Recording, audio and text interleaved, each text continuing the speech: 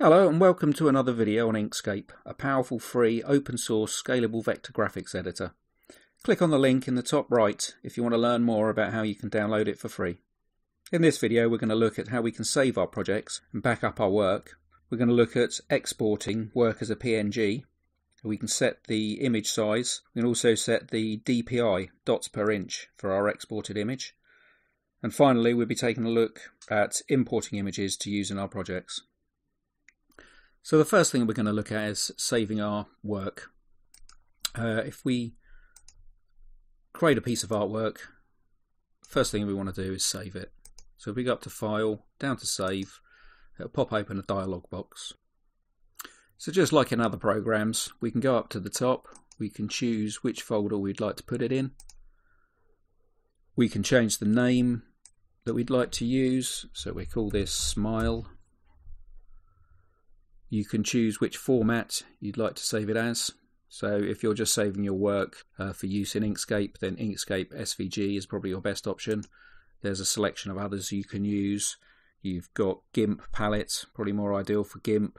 You've got PDF, probably better if you're using it for desktop publishing. Yeah, you've got a nice selection of formats you can use. So once you've chosen your format, we'll stick with Inkscape SVG. You can save your project. Now as you go on and do more work to your project, we want it one-eyed, we can go back up and just click on Save, and that'll resave it under the same name in the same place, and you can just carry on working that way. As your work progresses, you'll probably want to make backups. So we've got a couple of options that you can use. Probably the best option for just backing up your work is Save a Copy. So if we click on Save a Copy, it pops up with the same name in the same place.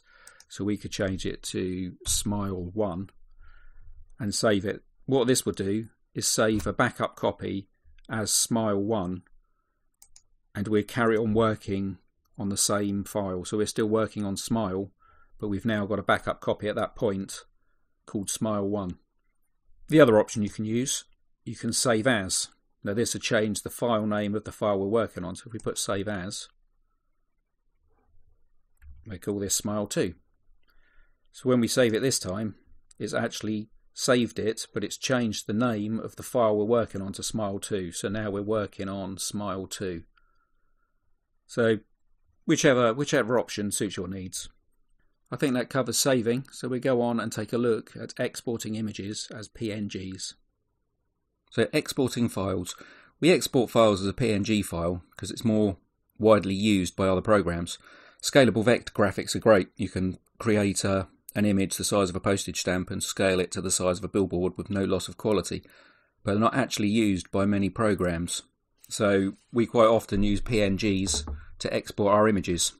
PNGs are a raster graphics format, so they're made up of dots or pixels, but unlike some, they also support transparency. So if you're making your images to use as designs for t-shirts, you can put it on a transparent background. They also use lossless compression, so although they try to reduce the size of your image file, they don't do it at the loss of the quality of your image, unlike JPEGs, which use a lossy compression algorithm, which results in deterioration of your image every time you save it. So how do we export a PNG image? If we, I've already got it open, I'll just close that down. If we go up to File, you can go down, you've got Export PNG Image. So we click on that one, and that brings up your export dialog box. So if I just zoom out so we can have a look at what I've done on this page, if I click 4 on the keyboard, that'll show us our whole image. This section is the page that I'm working on. So what I've done, I've just created a very simple illustration using 3 different shapes. I've overlapped them slightly off the page so we can look at the different export areas we can use. So the first one, if we go up to our export area, is page. When we export page, it just exports everything that's on the page. So anything off the page gets cut off. So as we can see here, the tip of the star got cut off and part of the circle's been cut off. Next one along is drawing. If we use drawing, it exports the entire drawing. So it'll draw a boundary box, tight around our drawing and exports the whole drawing, regardless of whether it's on your page or not.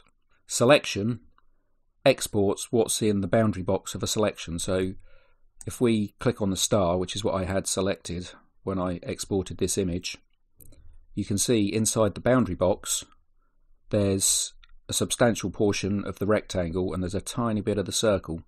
So it exports everything that's in the boundary box of the selection. Custom allows us to choose which part of the image we want to export. So if we go up to our dialog box, we've got a section at the top here which has x0, y0, x1, y1. Now x0, y0 is the coordinates for the very top left-hand corner of your boundary box, and x1, y1 is the coordinates of the bottom right-hand corner of your boundary box. And you also have width and height that you can adjust. At the bottom you've got the units you're using. At the moment it's set to pixels, but you can have millimeters, inches, centimeters. The next section down in our export dialog box is image size. This is where we can set the resolution of our image being exported. There's two ways we need to look at for doing this. Firstly, if we're working in inches or millimeters or centimeters, we can set our resolution using the DPI setting in image size. So if we wanted it for printing, we could set that to 300. And our exported image would have a resolution of 300. If the units we're working in are pixels, then things are a little bit different. So we want to keep the height and width the same, but we want to change the resolution. To do that, we need to go down to Advanced. And down here we have Physical DPI.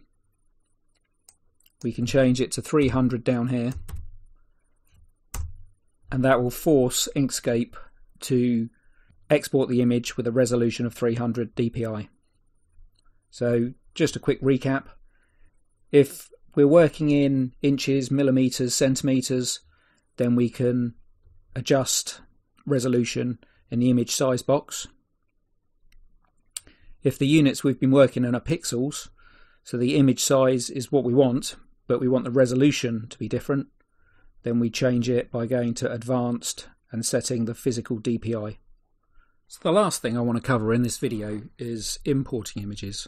When we're building up pictures, we might want reference drawings, or we might want to import a drawing from somewhere else that we can use in our project. So to import images, if we go up to File, we come down to Import, click on Import, we can go to wherever we want, choose our file. Perhaps we'll choose this Kingfisher, and a dialog box will pop up. This just allows you to make a few choices on how you want it imported. The first section is Embed or Link. Embed makes a copy of the image and puts it into your project. Now this is generally a better option. Link links back to the original image and means you have to move both files together. So I always use Embed. It makes it a standalone file and just generally more user friendly.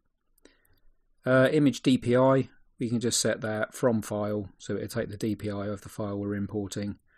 Image rendering, this is just how the image is rendered, so we can leave that as none or auto. You could have it smoothing to smooth the image slightly, but it's not really going to make a huge amount of difference, so I'd stick with none. So basically leave it just as your standard settings or your default settings. Click OK, and that'll import the image. Then you can scale it, move it about, do whatever you want with it. And that's importing. I think that covers everything. Thanks for watching, and I'll see you in the next video.